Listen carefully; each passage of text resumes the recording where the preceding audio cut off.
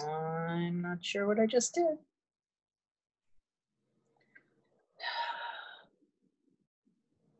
What did I do? I'm not sure.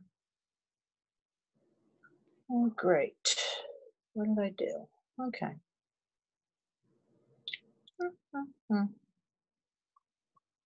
Okay.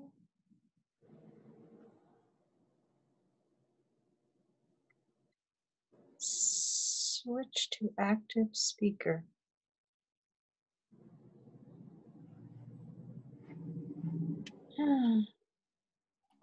Okay. Hi. Let's see, can you hear me? You can, okay. My voice is sounding awful today. I don't know how this is gonna go. We'll see.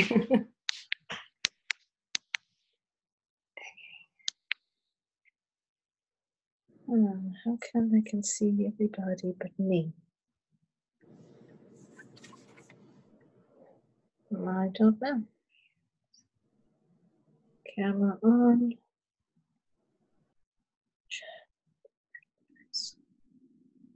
Virtual background. This time it's different. I have a waiting room and I've never had that before, so.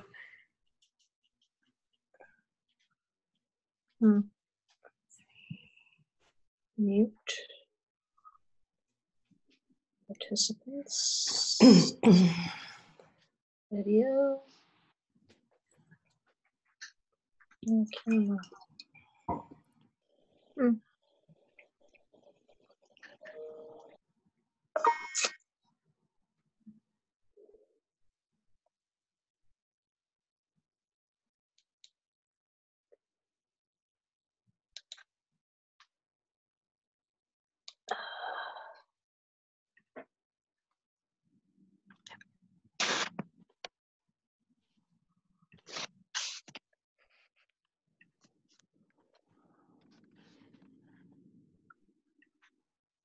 Oh, right.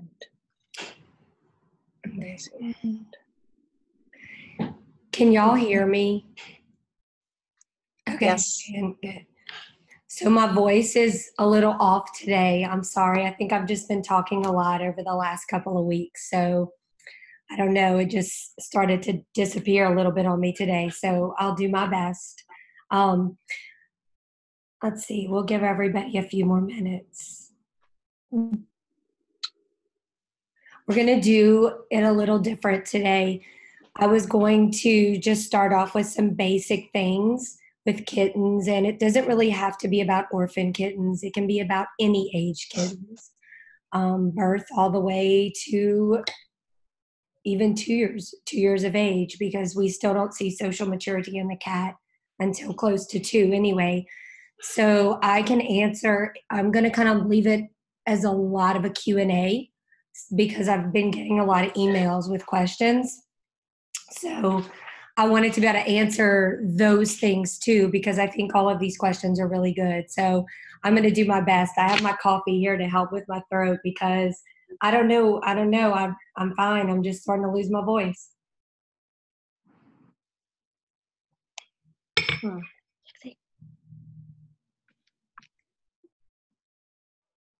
I'm trying to see. I think that you guys can type. Yeah, there you go. So there's that chat at the bottom. And as we're talking, if you guys want to type questions, I'm going to get to a point where I just start answering your questions and we make it more of a, just kind of a visit, because I think that'll help. At least this is such a wide topic. It's such a large topic, kittens. My favorite topic, but it's a large one. So I want to make sure that I get all of your questions answered. But first of all, happy Mother's Day to all the mothers out there. The main reason I wanted to do kittens is because, I don't know, I just thought that it was a great topic to talk about for Mother's Day, since kittens are, they all have moms, and I don't know, it's just a fun little topic. So if all of you guys are there and able to hear me, let me make sure I don't have anybody in the waiting room. I didn't even know I had a waiting room. Let's see.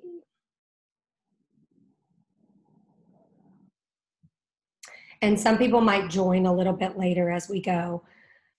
So that's fine too.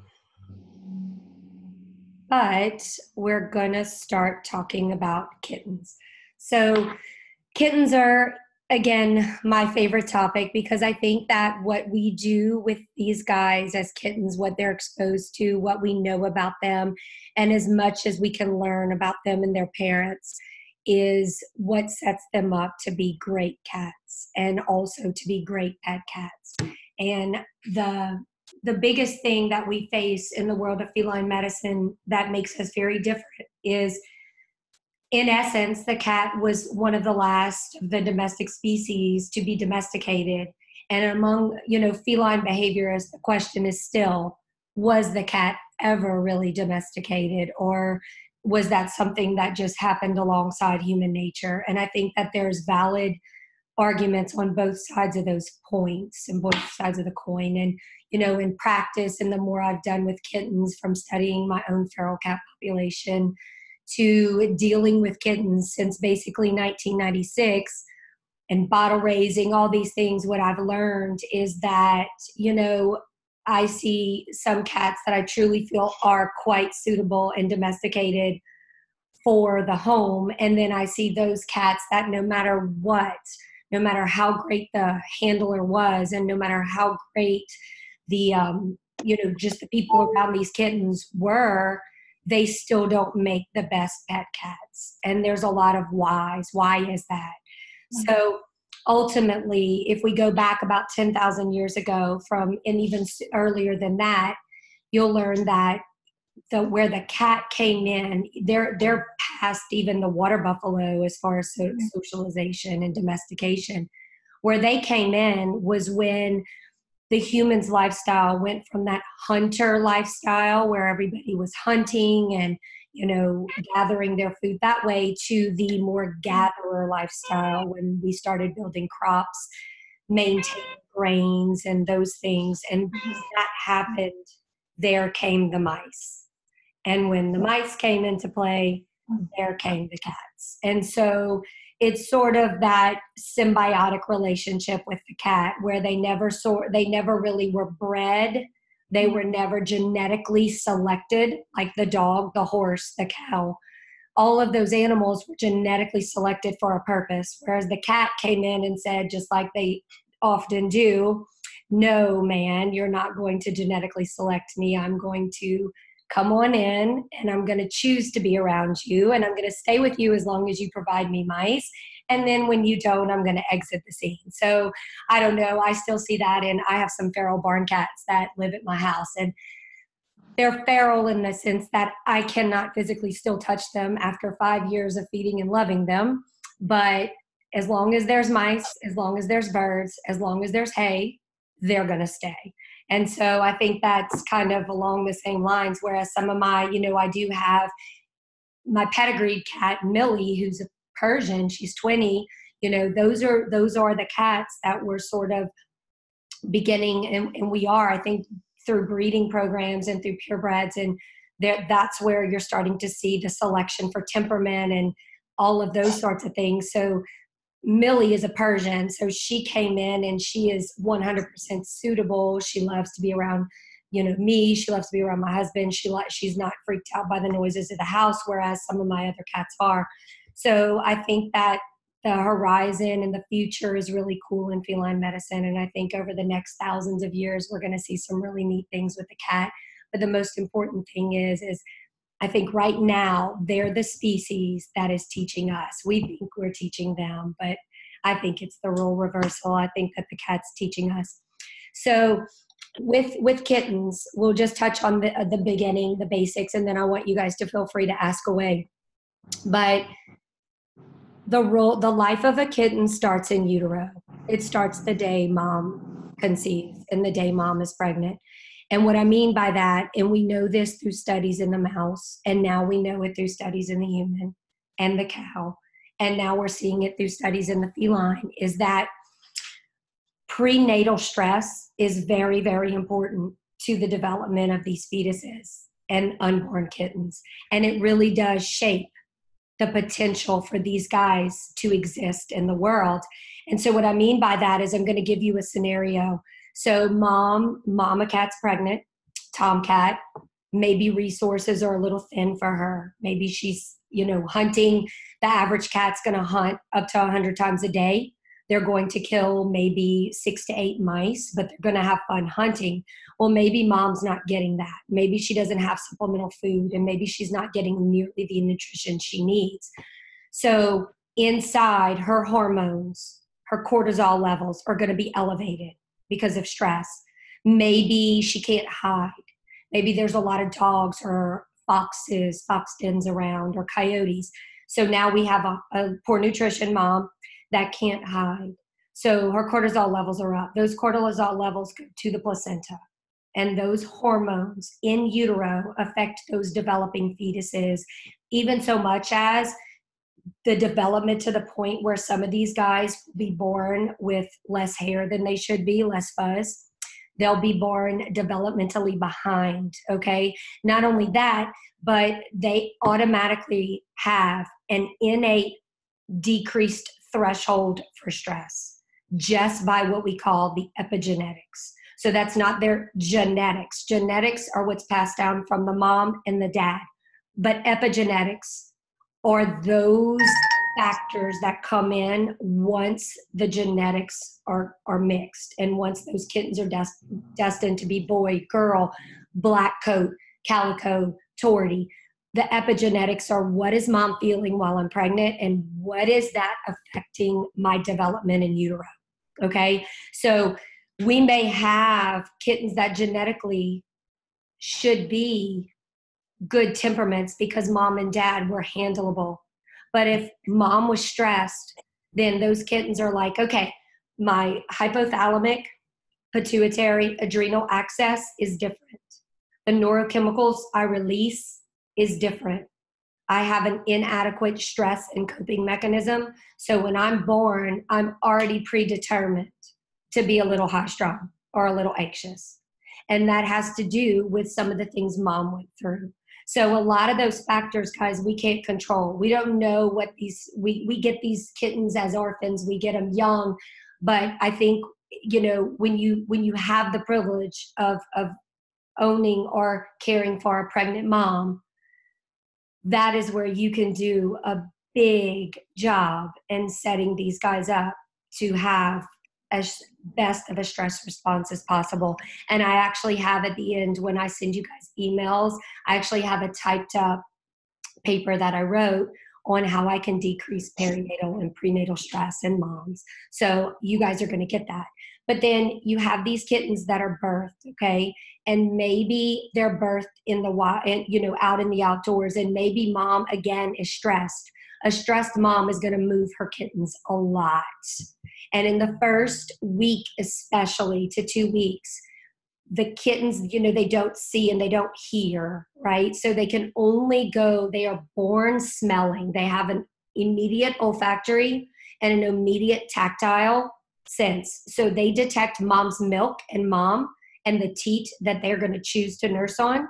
They're going to detect that by heat, thermal, and they're going to detect it by smell. And usually by a couple of days, it's amazing. A kitten will have a preferred teat that it will nurse on, and it will pretty much stay true to that, and it will even fight off its little mates to stay away from its preferred teat. So when these moms, they're moving the kittens a lot. So again, the group smell is gone. So now in the postnatal period, we have stressed kittens.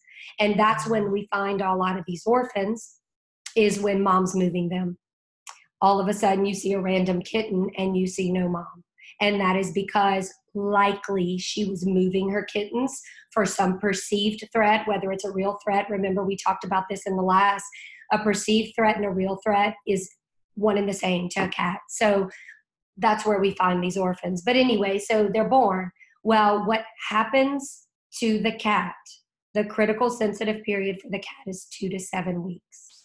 That is the most important part for socialization, and for habituation. And those are two separate terms in the sense that socialization means, am I handled? Am I okay that you're with? Am I okay that you're, let me let some more people in the Zoom meeting. Means socialization means, am I okay with people touching me? Am I okay with humans? Am I okay with dogs? Am I okay with children? And then habituation means, am I suited to life as a pet? Do the noises of the TV scare me? Am I habituated to noises over time?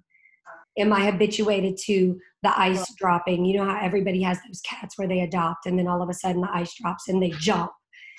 Those are the things that matter in those first 2 to 7 weeks. And then after 2 to 7 weeks, the next important phase, why kittens, it's really nice to be able to have them with mom and their litter mates, is because that's where weaning and teaching them that it's okay to be frustrated.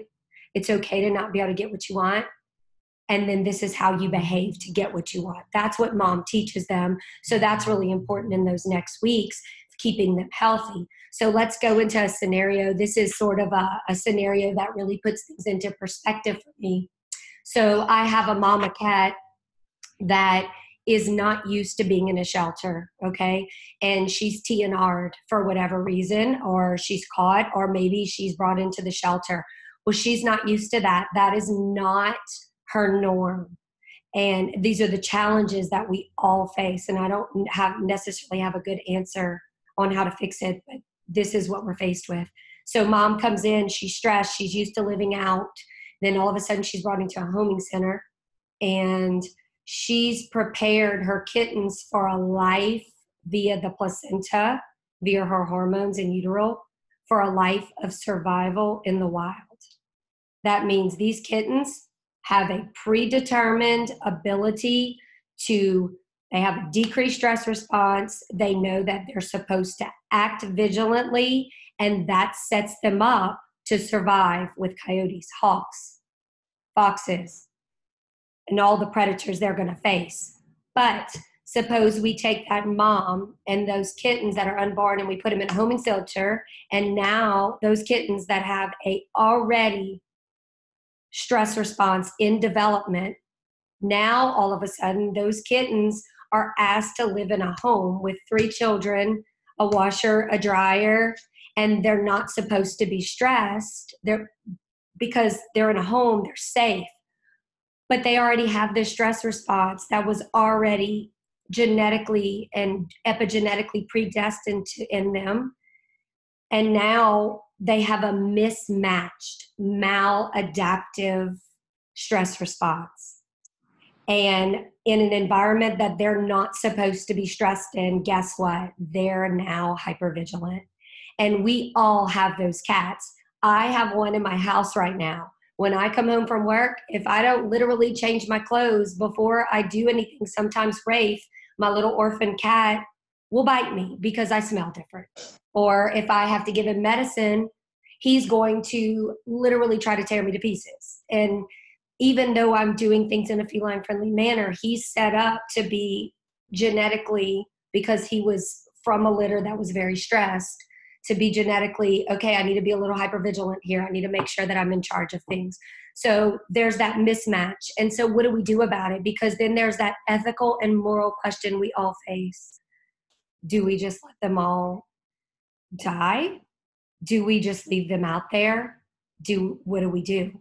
That's the question. I don't know. I think that the important thing is that from a scientific and genetic background, that we understand the why, and then we do our best to deal with the how. And that's kind of what I do. You take each situation and you say, okay, this is what I have. Am I in a breeding program where I have the ability to make sure that my moms are well fed? They have a good environment. They have multiple resources. They have proper, all the things that we talked about in the last talk to make them a happy cat. And is that a possibility? Or am I dealing with a trapped mom that is 2 days away from having a litter of kittens that are already selected genetically to live on a farm with 1,000 predators, and now I want them to go into a home with 3 kids, a baby, a washing machine, 2 other cats, and a dog. So I think that's where we can help the situation. And the more we know, you know as well as I do, the more you know and the more you understand brings your compassion level up and your ability to really intervene in a way that is meaningful and that can make a difference. So when I send out my information, the next thing I have for you guys is there's actually a kitten socialization checklist from weeks 2 to 7, and what are the things that you can do. So this is really helpful when you're dealing with those little babies and when you're a bottle kitten raiser. And I think it's still helpful. There's no hard, fast rules when you're dealing with a cat. I learn that every day in feline medicine. I think I know something. The cat shows me I don't know anything. I learn that every single day. I think the cat humbles me more than anything in life. And I guess that's why God probably put me in this career. But no hard and fast rules with the kitten. So just because I said the socialization ends between 2 and 7 weeks, I don't think that's hard and fast. So just remember that what you do can make a difference, but that's the science behind why. Those are the whys and the things that we can't control. Those are the genetics. Those are the things that in research, and I really enjoy reading all of the research that comes out in my monthly journal, but also there's a lot of feline behaviorists that are in the UK. And I find that I learn the most from those guys because they've been dealing with studying cats and dealing with the genetics of cats for many, many years. So most of my information and the courses that I take come out of the UK because I find that that's where they do the feral cat studies. That's where they do the orphan kitten studies. And, right now, some of the latest research that just came out, and a bunch of these papers are out of Ohio State with some of the feline doctors there, but there are 2 risk factors that we're seeing now, 2 of the biggest risk factors in cats that are going to become behavioral cases later. And what they're finding is that let's see if I can get, let's keep saying some people are in the waiting room.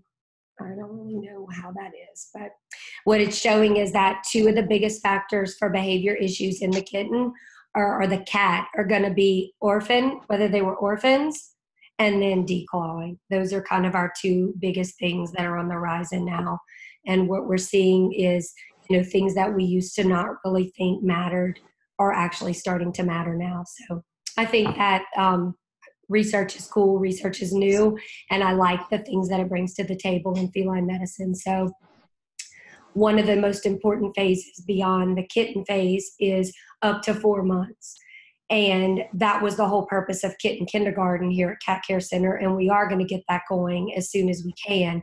But my intention was, if the socialization period of the cat ends around 7 weeks and the habituation period ends shortly around there as well, then what can I do to take these kittens from that 8 to 9 week period up to maybe 14, 16 weeks and helping make them suitable for a pet cat.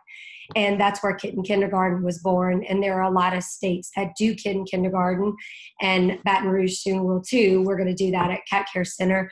But what it is it's a program that takes them from the time they're adopted, and it takes them for the next couple of classes.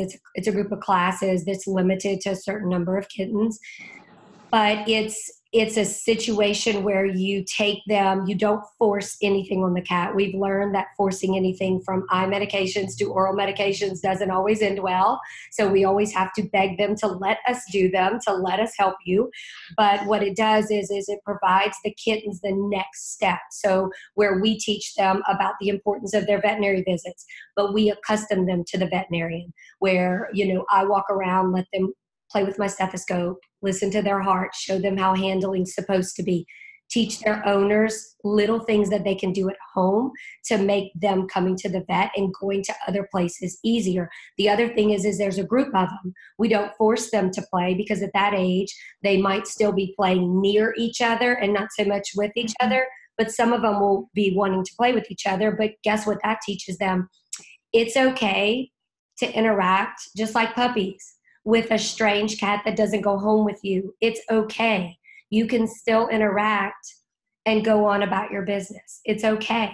There's nothing bad that's going to happen, and we teach them to reward that. So that's really cool too. We also teach them how to, we prepare them for medications in the future should they need it.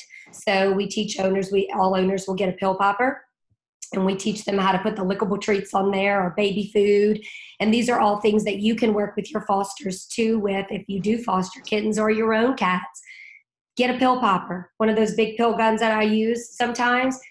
Put the treat on there with no medicine, because we all know when you put the medicine in there, something happens and they know it's there. So if we start training them from early on, they really will not realize it's there, of course, unless they sense it because they're a cat and they have all those senses, but it's worth a try, right?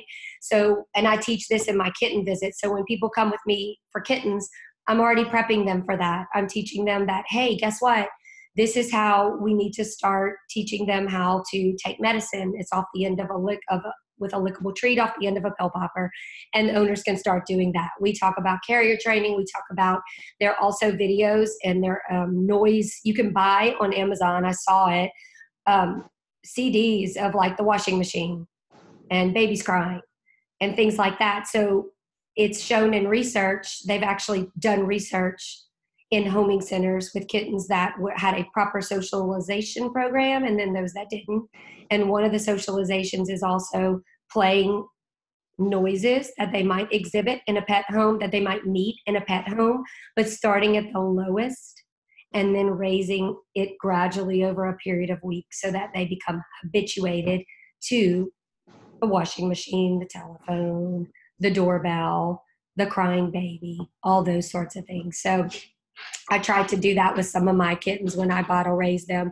I try to get them used to loud noises, at different points. And I think that it does help whenever we're talking about kittens being one of the orphan kittens in particular, being one of the biggest factors in behavioral issues that develop in the future. So, and when it comes to, I do a lot of behavior work. I feel like the biggest things I deal with are cats that bite their owners and cats that, not as much inappropriate urination as it is attacking and biting their owners. And I find that these cats, it's often redirected aggression from frustration, and it might be from a life that they're not quite set up genetically to live. And that's a hard conversation to have, because it all stems back to the science behind what happened to that kitten when that mama was pregnant, and what the factors are, because they're also, in kittens, the majority of their ability to be handled by the human comes from the genetics of the dad. So even if mom, the one that raises them, the one that nurses them, the one that teaches them, is okay with humans, but dad was 100% feral and never was allowed human touch, guess what? Those kittens have a predisposition to not really want human touch as well. So genetics comes from both parents, predominantly the male. Then the next level comes in what environment what uterine environment they exhibited or they felt. And then next comes what was their sensitization period or their socialization period like? What was that 2 to 7 week period like? And then the third thing that makes up their temperament, besides genetics, what was their socialization period like? The third thing is going to be what did they experience the first time they experienced the situation in question? So let's say you have a kitten and it sees a dog for the first time. And let's say that you let the dog run up to it. And let's say that kitten perceived that as a threat. So then if it gets around any dogs, it's going to remember that. It's going to pull from those files. It's very quick. It's going to sense, pull from the files, react. So it's going to remember what that first instance was like with the dog. But what if you had the dog on a leash and you had your dog in a down stay and you had control of your dog, and that kitten chose to walk up to that dog, and the minute that dog started to sniff What if you were able to give your dog a collar correction? And then that kitten was like, okay, the dog isn't so bad. So the next time the kitten comes in contact with the dog, it might not feel threatened. It might be like, oh, okay, the last time I met a dog, it was okay. So what I do with Ruby, because I do have a standard poodle and she's big, Ruby's very comfortable with kittens and has always been very comfortable with kittens, because Ruby has to go, I put her collar on her and she has to go in a downstay around kittens. And she has to sit there. And sometimes I make her sit there for 20, 30 minutes when the kittens come and approach her. And she loves kittens, and I let her play with them eventually, but not until the kittens show me that they're comfortable climbing all over her. And eventually they get that way, and then boom, she plays with them. But that initial visit is so important. And I try to tell her that, and I give her lots of treats and lots of rewards for letting me correct her when she wants to play with them. But she does. She's required to go in a downstay. She's not allowed to move. They have to crawl all over her and show that it's okay. And then I take the kittens away, and then we slowly do that each time. And then eventually, before you know it, the kittens and her are playing, and I'm allowed to let her be. But that is how my orphans, because my hopes are if their first encounter with a dog is a good one, then guess what? Maybe they're adopted by a family with dogs. And maybe they won't be so terrified and hissy and spitty around the dogs. It's just something I can do. I can't control it all, but I can do my part. So those are the important factors there. And again, I think that there's a lot that is out of our control. And that's the most important thing that you should know when you're dealing with kittens. But the things that are in our control are the little things we've talked about here. And it goes down to, the next biggest thing I have with kittens, and then I'm going to open the floor up to questions, is that people ask me all the time, my kitten plays too rough, Dr. Lacie. It bites me, it scratches, it grabs my ankles, it does all these things. Why is it doing that? That is a form of play in the kitten, but it's called predatory aggression because mama probably was not there to teach those kittens how hard is hard enough and how aggressive is aggressive enough. And again, when you're hand rearing kittens and cats, some of the best, if they can't be with their mom until they're 12 weeks to 13 weeks of age, having them with a neutered cat that can act as a surrogate is really good, because I can't tell you, over the years, Jazzy passed away last October, and he was 19, and I can't tell you the litter of kittens that cat raised. And he'd come in when I was bottle raising, and then right when they got to that 7 to 8 weeks of age, they'd start to play with them. And if they bit him, he bit them back, and he let them know how hard is too hard. And that was a safe way. I could trust him. I knew he wasn't going to hurt them. He bottle raised many, many litters of kittens with him. That was one of the greatest things about him. And I always find that the neutered male cats are probably the best surrogates. The females kind of are a little bit, shall we say, witchy. I don't know. Millie she kind of bites a little too hard. I can think of some of the girls on this call whose cats would probably bite a little too hard too. But anyway, those are my thoughts on that. So with that being said, I'm going to answer some questions. So the first question that I had a couple of questions come in via email, so I'll answer those first, and then you guys can type your questions if you want, and I'll answer those. But somebody asked, is there a difference in temperament, behaviors, or personality of kittens raised by their feline mothers and bottle-fed cats? And yeah, I think that we covered that a little bit. So in terms of temperament, remember, the temperament of the cat is made up of the genetics, which is the mom and the dad, some of the epigenetics, which is what they experienced in utero. Those are the things we can't control. It is then related to what happens between that 2 to 7 week period, maybe up to 9 weeks. And then what happens when they're exposed to their litter mates and the mom, teaching them weaning, proper weaning, because a lot of behaviors that are abnormal that we'll see, and I mean, they're really cute, but they're not normal, are our wool sucker kittens. I had a wool sucker where they got early weaned. They didn't get weaned in the proper fashion by their mom. So they nurse a blanket, or they nurse our shirts, or they do something like that. I'm sure all of you guys have come in contact with those. So yes, there is a personality difference. Now there are socialization programs for bottle-fed kittens. And again, you guys are going to get a copy of those, okay, about the checklist of what to do between week 2, what to do at week 3, what to do at week 4, and so on. So you guys are going to get a copy of that. Hold on one second, Mom. I have an in-hospital patient and her IV line is beeping, so give me a second.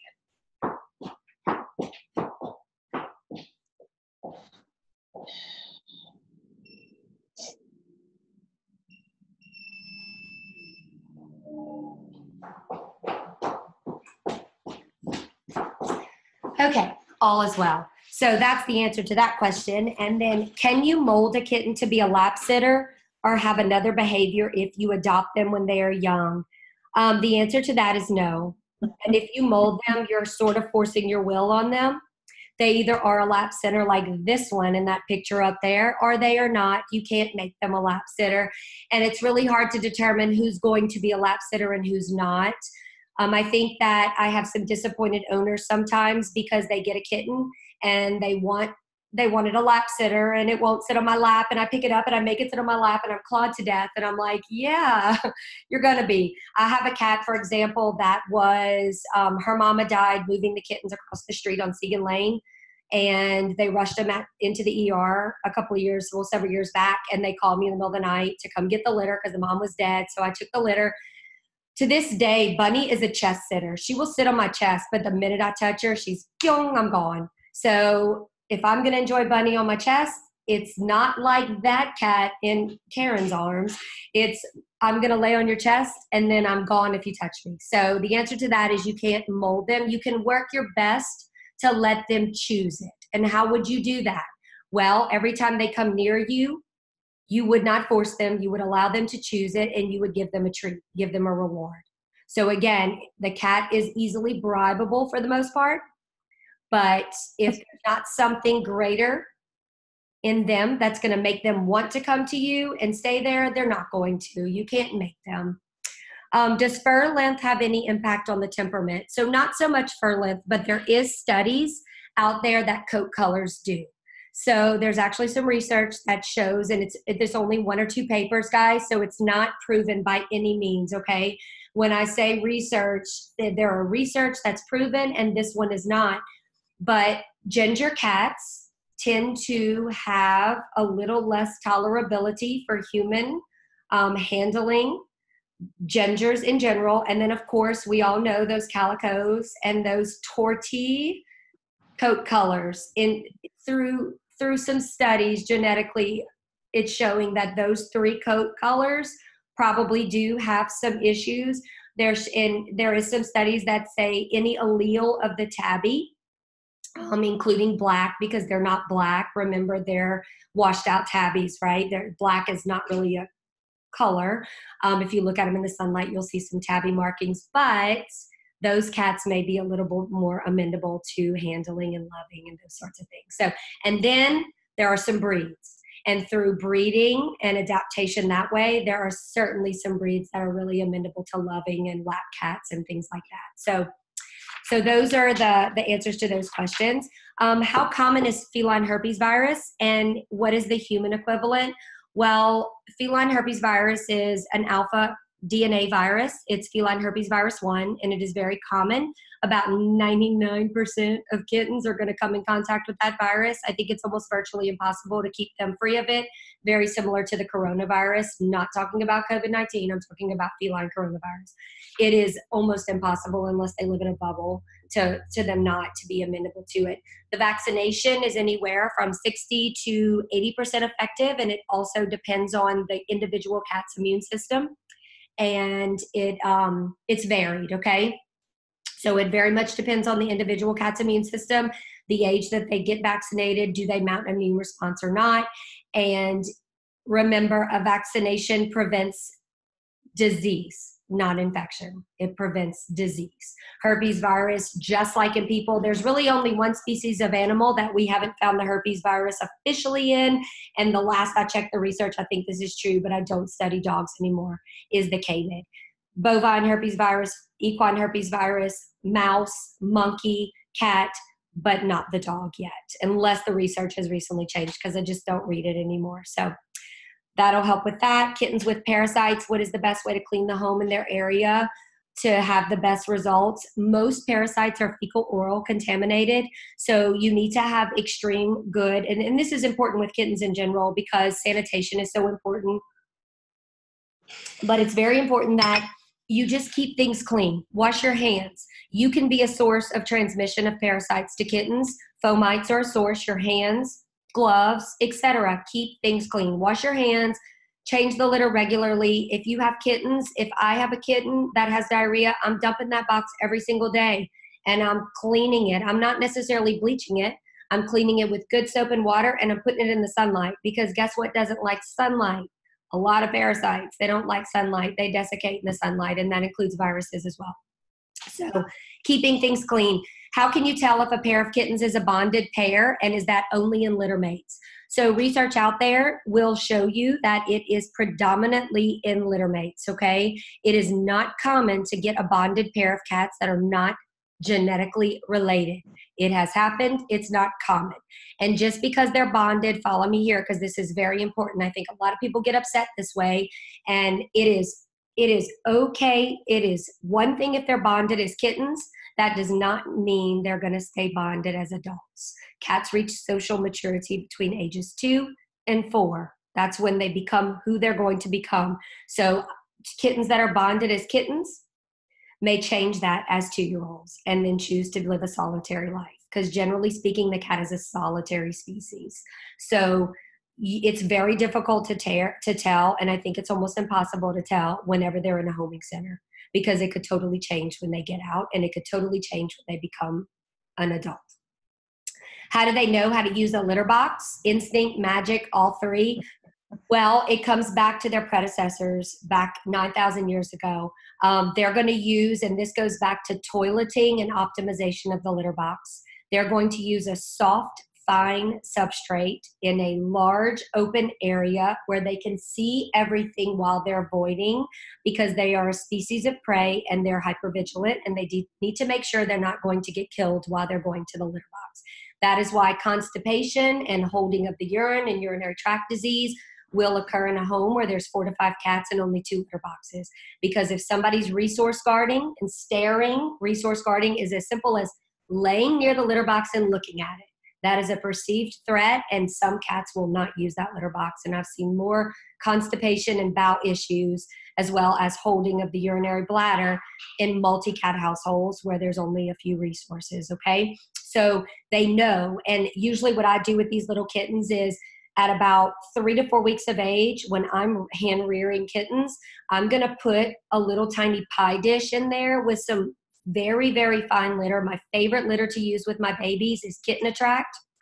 I like Dr. Elsie's Kitten Attract. I only like it because it's fine, fine, fine. And I find that when one gets it, then the whole litter follows, and it goes by smell. Because remember, I told you, olfaction. They release chemicals in their urine that tells messages to enter cat to the species of the cat. So when one figures it out, they all get it. If I have a litter of kittens that's not figuring it out, and I have had that, then about 3 weeks of age, I start to stimulate them in the litter box, in that fine litter. It's a little messy, yes, but that's how I'll train them if they don't figure it out. I put them in the litter box. I give them the little cotton ball stimulation to where one goes. I leave it in there because they're going to smell it and they're going to eventually start to figure it out. So yes, the answer is sometimes it's magic because they just know it's ingrained. It's just ingrained in them. And then sometimes it's a mama because the mama's going to use a certain substrate and then all the little kittens are going to follow. So that's how that happens. Okay, so it seems like the incidence of FIP in kittens is increasing. Is this true, and is that related to stress at all? And the answer to your question is absolutely. So we know that in controlling of FIP, there are things, and FIP, let's go back to what FIP is. Feline enteric coronavirus is a very mild coronavirus that infects the GI tract of the cat, okay?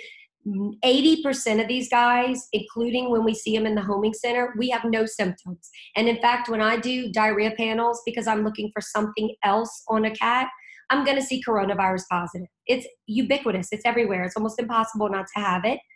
These guys get over it and nothing happens. But let's talk about when that virus converts. And there are multiple strains of coronavirus. That's why it's very difficult to develop a vaccination for a coronavirus. It mutates. It's an RNA virus. It's not well established like the herpes virus that has not mutated virtually anything in hundreds of years. Coronavirus is very, very, very unstable. It's not a very smart virus. It's an RNA virus. It mutates. So just when you think you have something for one, guess what? Bam, it mutates and you don't. So think about that when you're thinking about the viruses. But anyway, we've been dealing with coronavirus in cats since 1965 or a few years earlier. So it's been a long time. So that virus, in the right immune system or immune deficiency, at the right time, the right temperature, mutates in an individual cat. It has not been shown to be contagious, the FIP virus. Coronavirus is contagious, but not FIP. So it mutates and becomes virulent FIP, and we see that in shelters. Average acceptable percentage, in my opinion, it's not acceptable, but average acceptable percentage is 4 to 10%. 4 to 10% is acceptable. Why? Because of crowding conditions. The only way is to have a good immune system, and the only thing we as humans can do to stop coronavirus is decrease crowding. The other thing we're finding is there is a genetic predisposition to it. That is why we see it a lot in purebreds. There is a genetic predisposition, and research is out there that it may be linked to the paternal lines. That is not hard, fast facts. That was recently released whenever I did the FIP conference with Dr. Peterson this year, is that it may be able to be traced back to the paternal lineage, and we don't know why that is. So when we're working with controlling FIP, I see waves of it when I'm dealing with the shelter, and then I see waves of it in purebreds. In purebreds, there's no particular wave. It just happens regardless. Sometimes there's a big stressful event that happens, and then boom, it comes out. But in my shelter environment, when kitten season has reached its peak and everybody's coming back to the shelter for adoption, right around, let's say, August, July, bam, I'm going to start diagnosing FIP. And it's just the way it is. It's just that way. And acceptable wise, again, I said nothing is acceptable to me, but I have to accept 4 to 10% is realistic. Okay. So decrease crowding. How can you decrease crowding, Dr. Lacie, in a shelter where there's a ton of kittens? Environmental enrichment, playing with the kittens, having your fosters go in there and do some environmental enrichment, play with the mouse with them, do something other than feed them, change their litter, and leave them. Programs. Those are the things you can do to help slow that down. Is it true that you shouldn't touch kittens whose mom is still around? Will that make them abandon them? If so, at what age is it okay to handle them? And what age should the kittens be before you TNR the mom? So the answer to that question is yes and no. If you are dealing with a feral mom that has had kittens, and I have a client that has reached out to me right now that is dealing with that. If you have a feral mom that has had kittens, it is best not to touch because of the fact that that group scent and the smell is so important to everybody. At least in the first week. At least in the first week. Now, if the mom is feral, remember back to the stress, and she releases the stress through her milk as well. So remember what we talked about. If the mom is not set up to accept human intervention, then it's probably best to leave that mom alone. Usually the mom's gonna not abandon them, but if you see that the mom is kicking one out of the nest, and you want to obviously get it back to the mom because the survival rate of a kitten is much higher if mom raises it, then you would want to take something from the nest that smells like mom and the other kittens and rub it on that kitten and put it back and see if it would accept. So you want to do some minimal handling if at all possible. And if you're hand rearing kittens, I think you should start handling them soon, but cautiously. So I would start handling them around 2 weeks of age, really handling them. Besides just cleaning them and making sure that they're okay, which in the sense, if you have a mom living with you and she's raising the kittens, spot cleaning is best because you really just don't want to disrupt that group scent. Okay. So cleaning should be minimal. Just keep the defecation and urination and stuff down. So what age to handle them? You can start at 2 weeks of age, and you can start in short bouts of handling them as long as it doesn't stress mom. So what I would suggest if you're doing that is offer mom some food, some wet food or something she doesn't normally get, and start petting the kittens, because guess what happens at that point? The kittens are looking to mom. They're going, a human's touching me. Mom, are you stressed? They're watching mom's ears. They're watching mom's tail. They're watching mom's fur. They're watching mom's eyes, and they're watching mom's whiskers, because that's all telling those kittens something. They're also mom's releasing pheromones. And so those kittens are saying, okay, bing, bing, bing, stress, or if mom's eating, she's purring, you're touching the kittens. That is excellent. That's a happy, happy situation.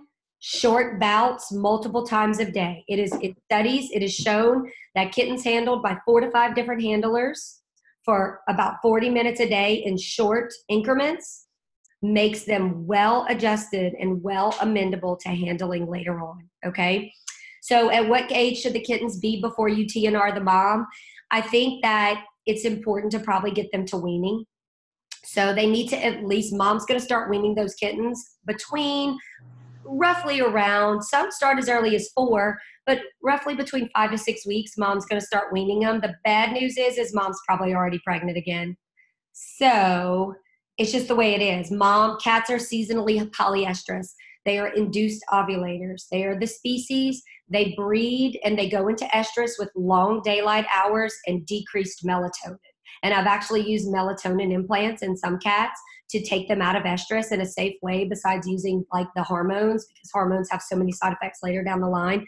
So I've actually incorporated that into some cats that I've helped take care of people.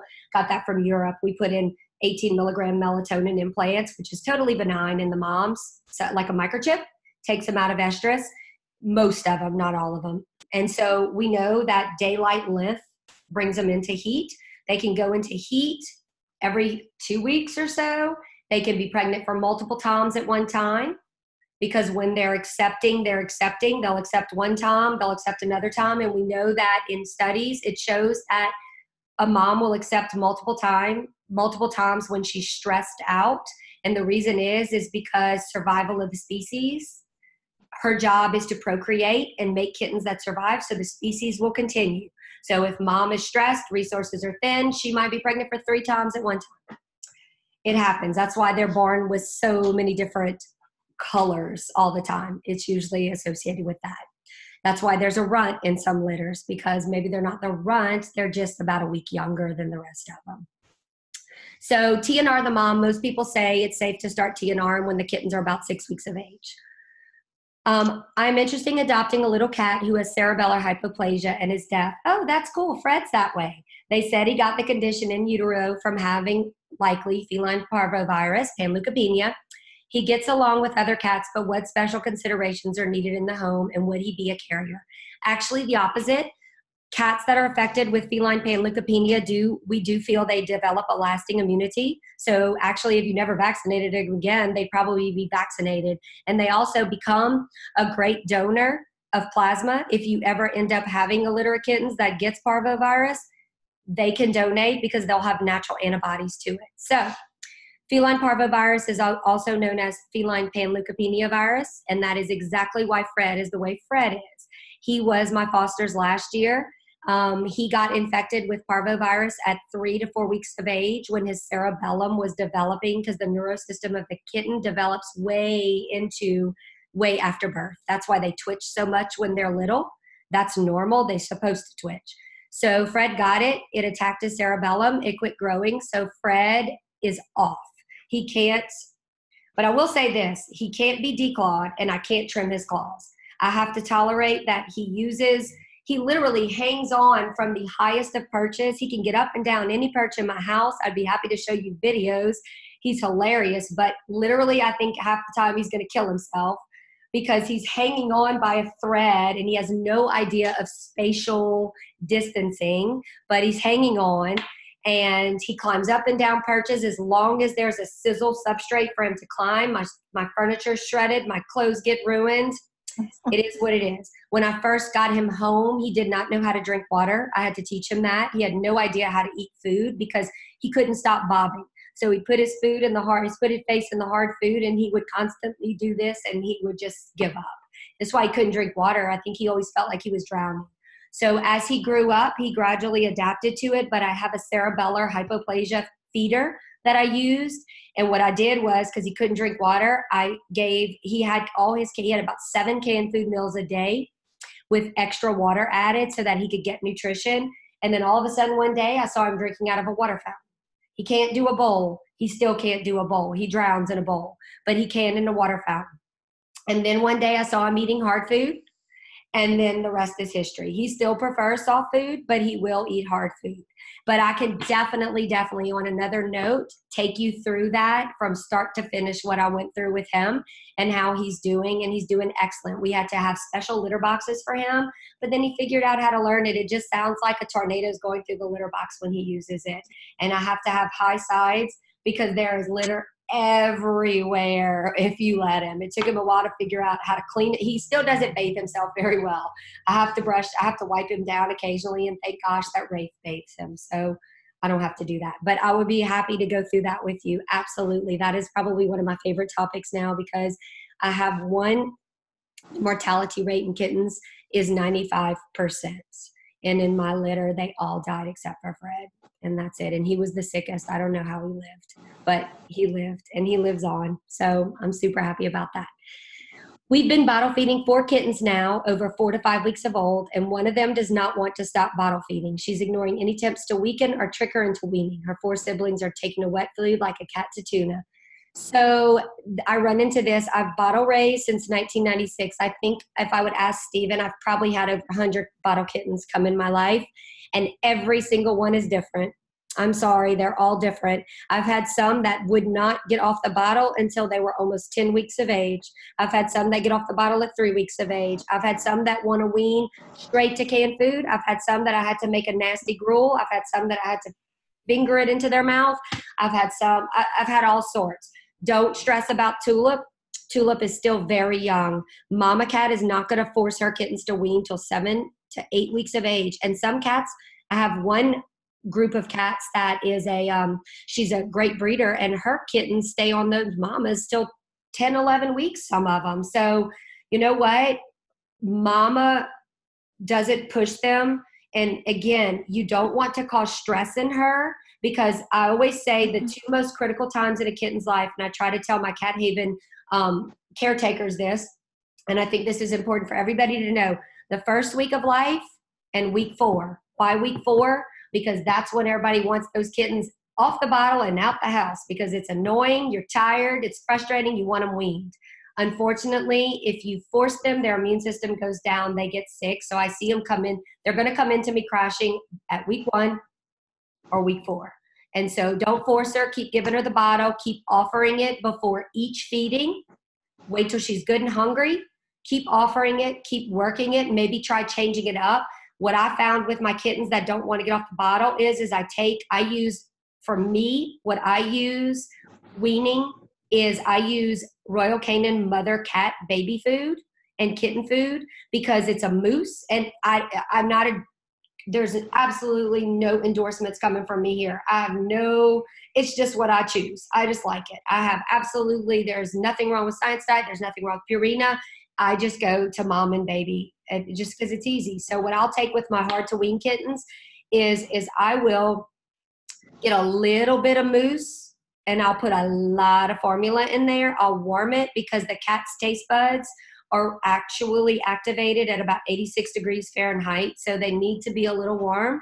I'll put it down, and I'll let the kitten sniff it a little bit. I'll kind of scoop it up with my finger and just wipe it on their mouth. Let them lick it, and a lot of times they'll eventually take to that. So don't stress about it too much.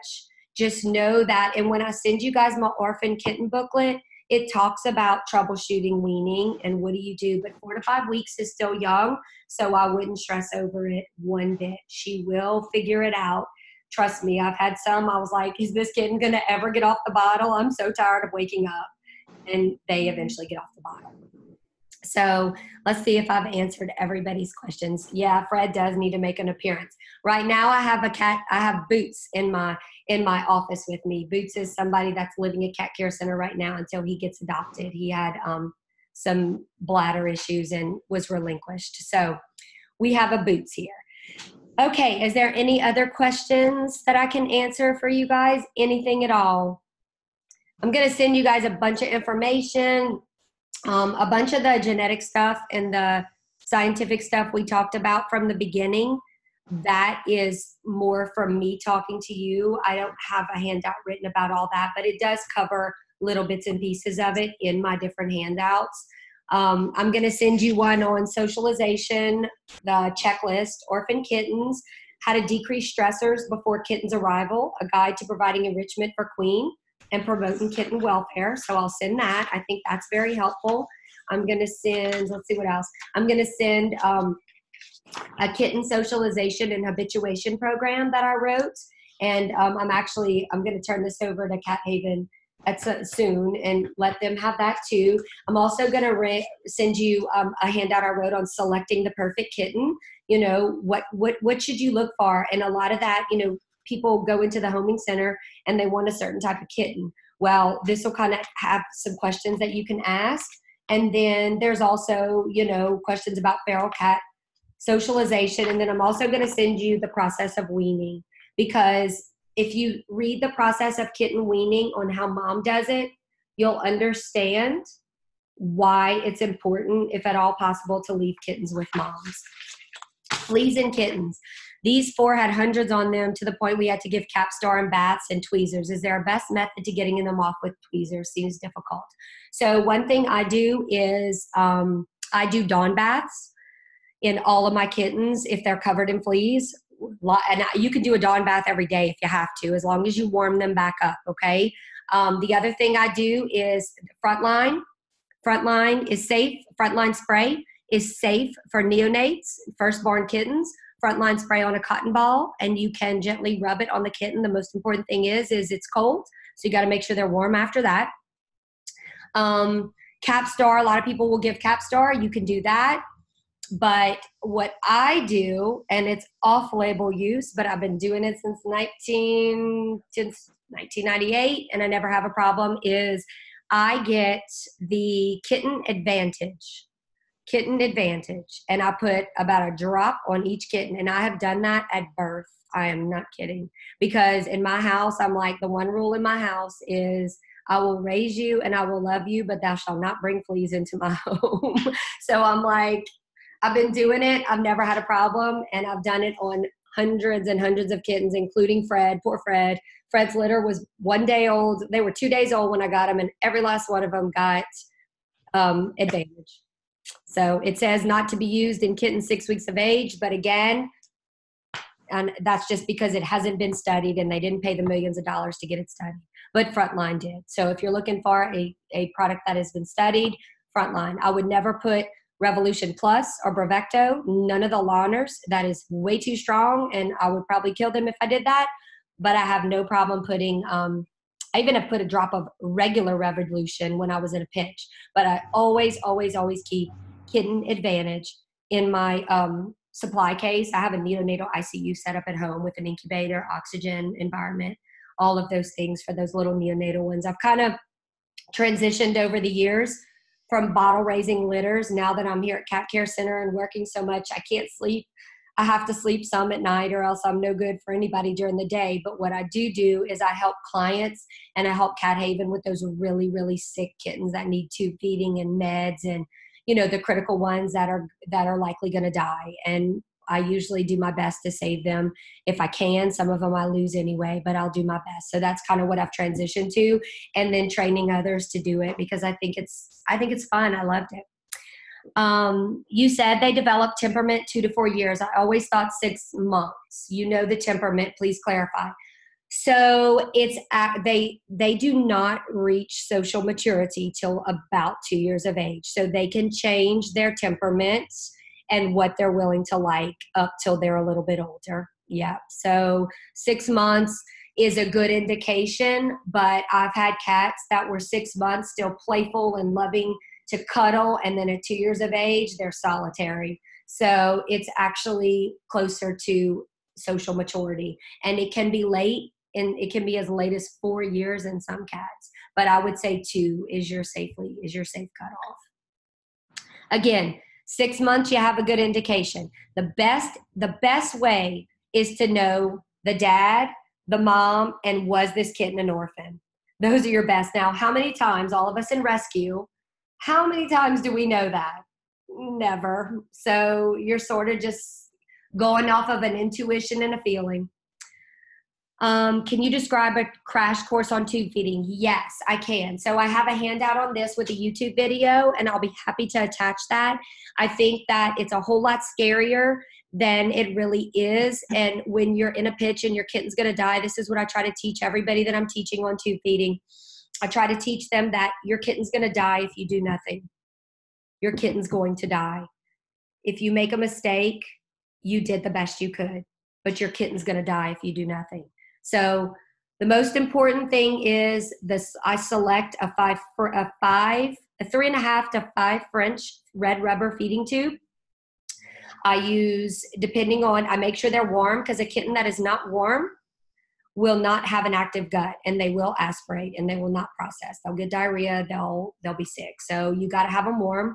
Got to have their gut moving. If it's the first feeding, I don't tube feed formula. I tube feed sugar water or dextrose in water, or I tube feed formula that is at least 50% diluted, predominantly water. And I also feed half of the stomach volume. And I'm going to send you this in your handout, but the stomach volume of a kitten is 4 to 5 mils per 100 grams. 4 to 5 mils per 100 grams. If they were starving and they were almost dead, then I never put more than 1.5 to 2 mils at a time, and I go back in 2 hours. But basically, you always want to measure your tube from the mouth to the last rib and mark it. I always have a syringe.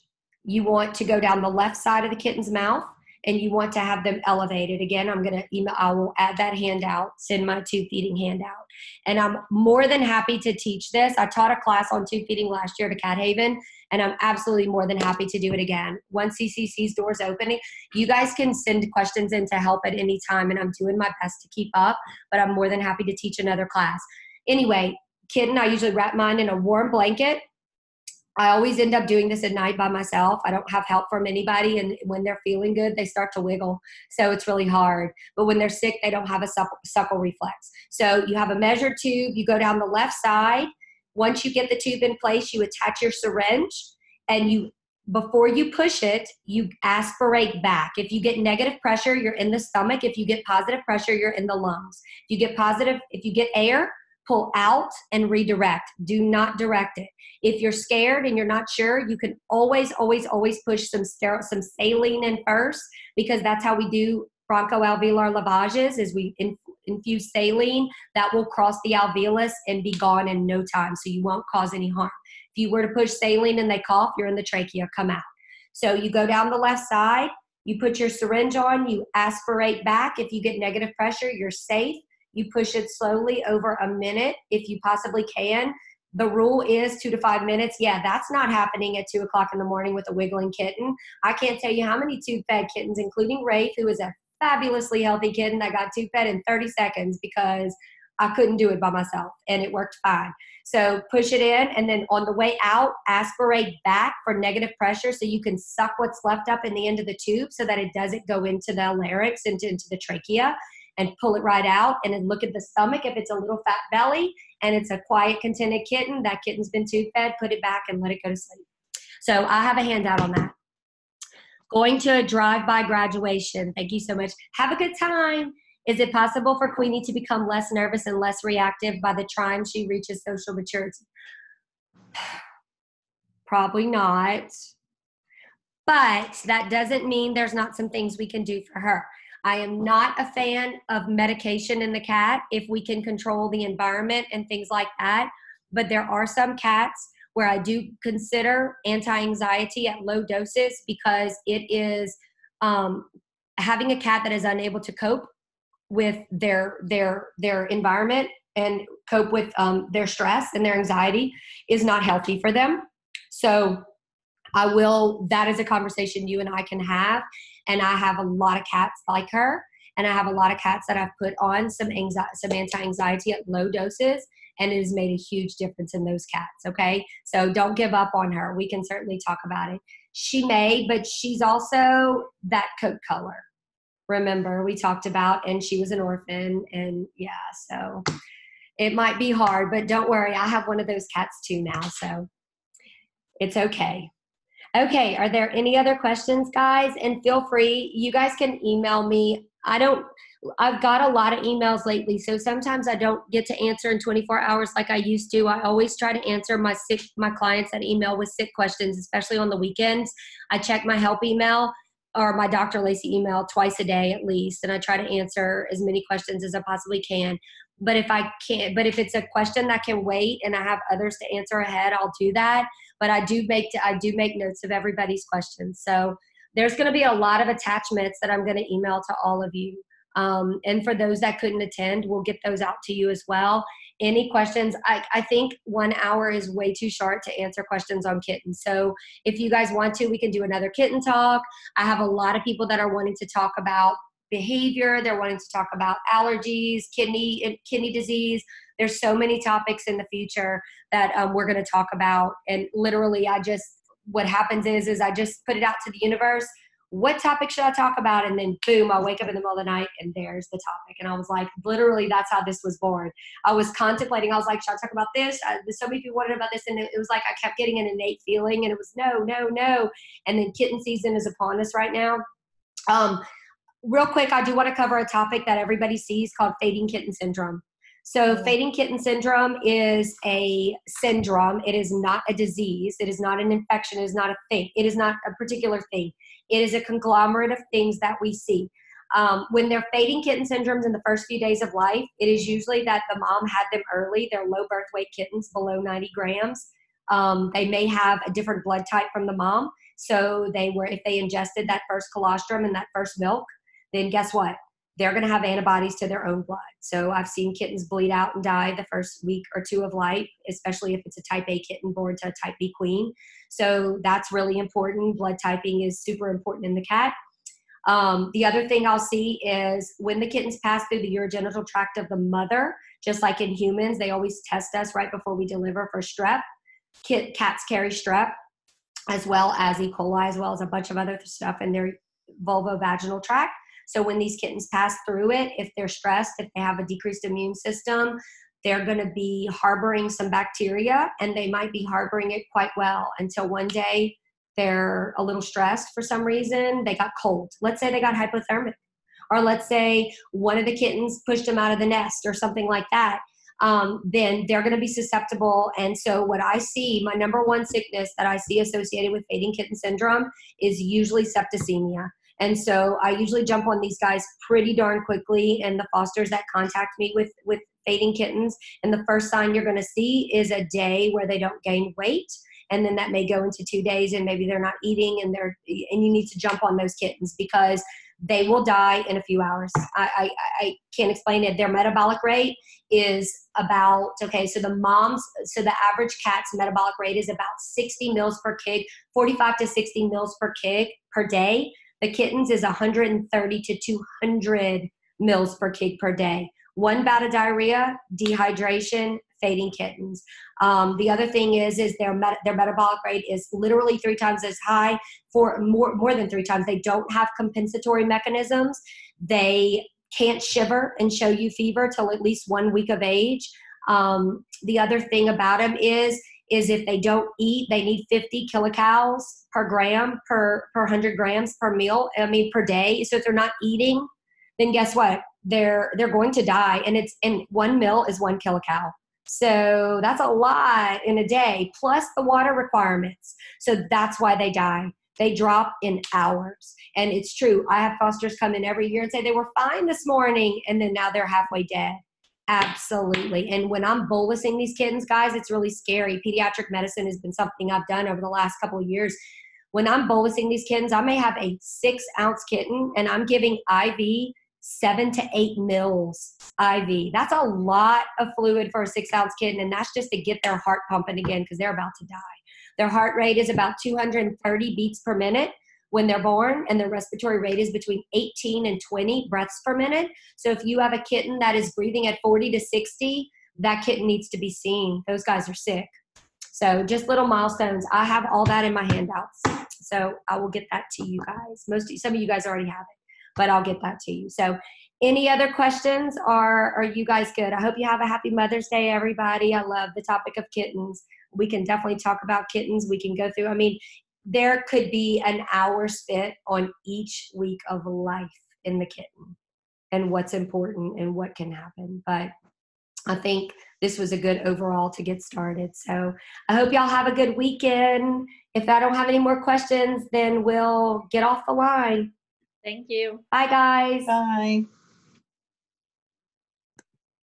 I had fun. Thank y'all for attending. I have fun doing these. When it hits me to do it, I'm like, okay, let's do it.